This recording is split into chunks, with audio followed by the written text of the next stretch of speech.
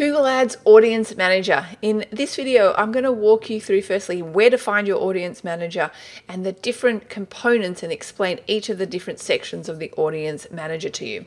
If you like this video, don't forget, hit that thumbs up icon and subscribe. So let's go do this right now. So here I am in my Audience Manager. How I got here, I went to Tools and Settings, Shared Library, and then Audience Manager. And then you land on this particular section. It will default land you on this segment section. This is where all your retargeting lists exist. So for example, I've already got some retargeting lists that I have created.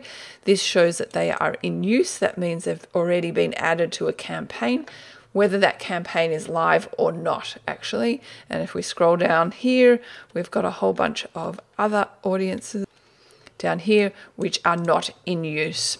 Okay, so similar audiences have now actually been retired.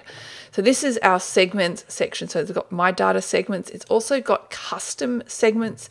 This is where you can kind of create your own audiences, maybe based on keywords that you're trying to target or competitor URLs. And then you've got combined segments where you can combine different audiences together. Most people will probably just be in this particular section of your data segments because they would be creating their own lists here. You've also got your data insights, which compares your visitors to a benchmark for comparison, and obviously you can change this particular benchmark, but the blue is my audience, which tells me about my audience based on my website traffic and what various information that Google have on my audience. And scrolling down here, and it's not enough data to give me some in-market segments, but you can also download this report.